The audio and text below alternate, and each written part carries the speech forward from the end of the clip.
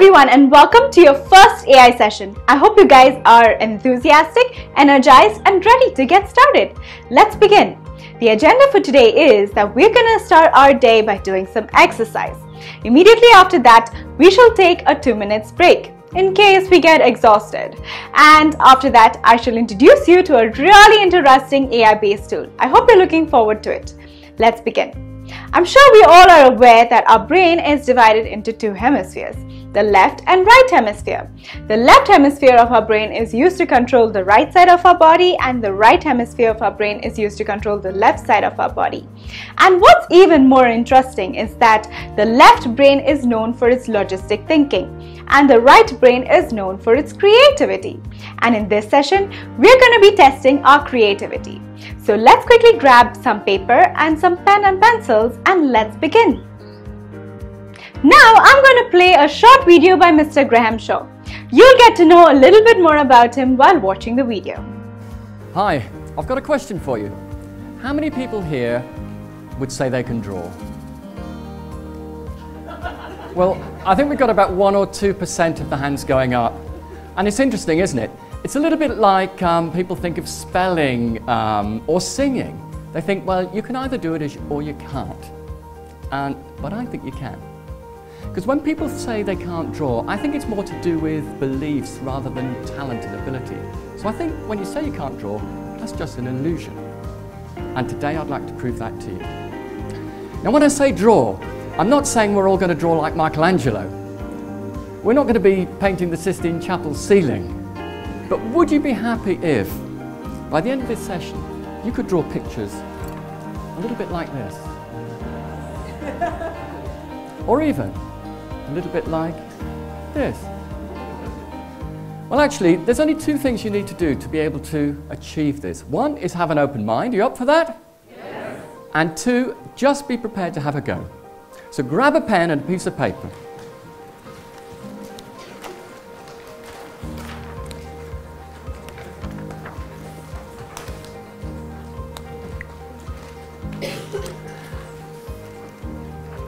Okay, so here's how it's going to work. I'll show you the first cartoon we're going to do, so just watch to begin with. Here we go. Just watching.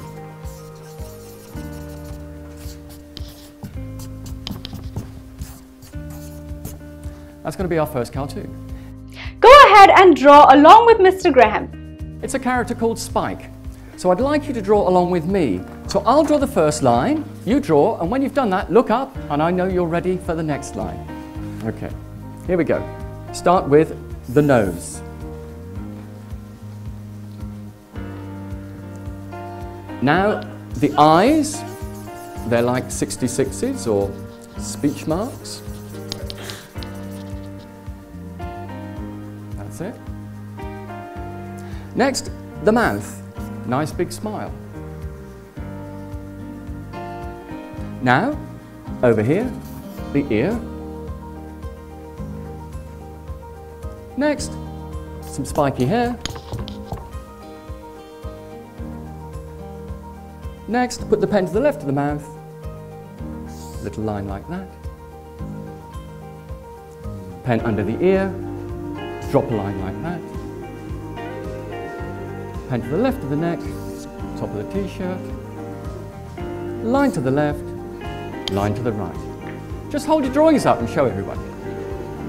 Wasn't that enjoyable and interesting? Why don't we try drawing another cartoon character? It looks like you've just learned to draw one cartoon, but you've actually learned more than that.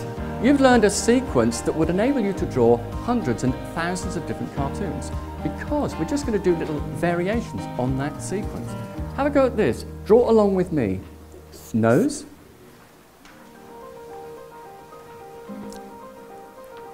Eyes.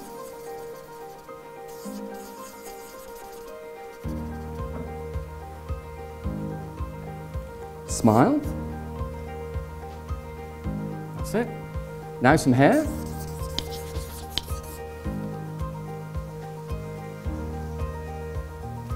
Pen to the left of the mouth. Under the hair. Little V shape for the top. line to the left, line to the right. Now, thanks to Mr. Graham, we are all more confident about our drawing skills. After all that exercising of our right brains, if you're exhausted, let us take a 2-minute break. Go ahead and pause your video and take a time out, but quickly come back so we can switch to AI. So what is AI? AI stands for alien invasion? No. AI is actually artificial intelligence. Intelligence, which is known to us all, human beings and animals have intelligence.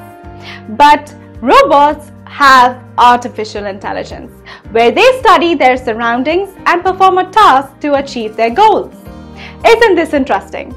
Well, let's see how we're going to learn about a new AI tool that works as AI as a co-creator. So what is a co-creator? A co-creator is where two people join together to perform or create something.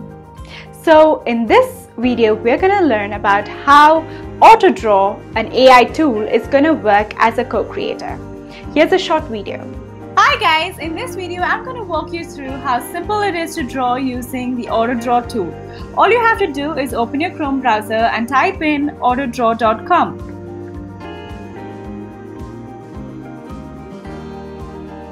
Now you can go ahead and draw anything you like. I'm trying to draw a cake. As you can see, the AutoDraw tool suggests different cakes that I'm trying to draw. I can select any of the suggestions and fill in a different color, whichever I like. I can select the fill option and choose red because I would like a red velvet cake with some white icing and some bright yellow candles.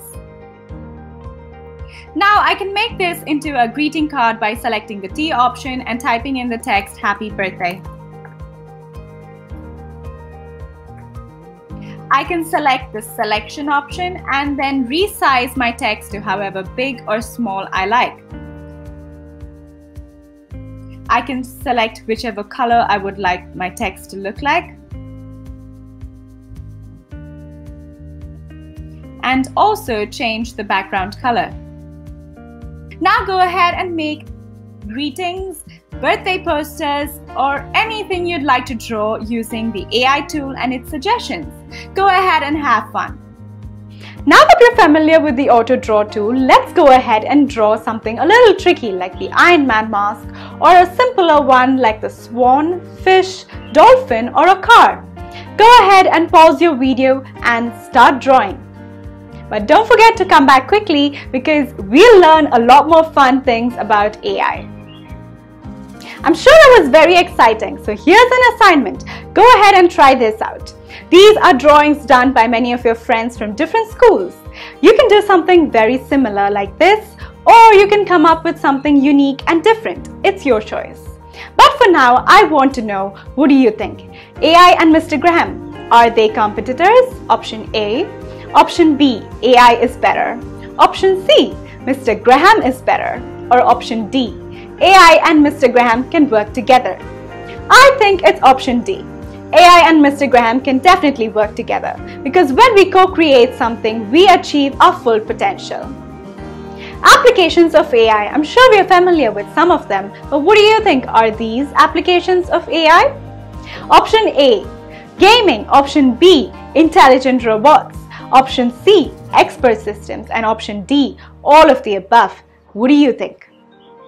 I think it's option D. It's all of the above because many games use AI, such as chess or even the bot in PUBG. Intelligent robots like the Sophia the robot. Or option C, the expert systems, is nothing but a machine or a software that provides expert advice or even explanation to the user.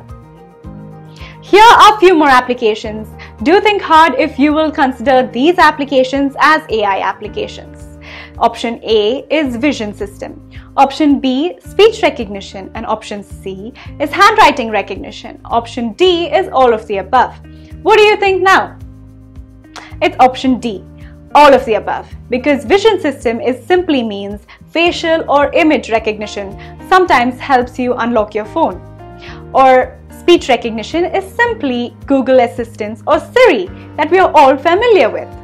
Handwriting recognition is a handwriting recognition software that will recognize your handwriting on a piece of paper and recognize each alphabet and convert that text into editable text.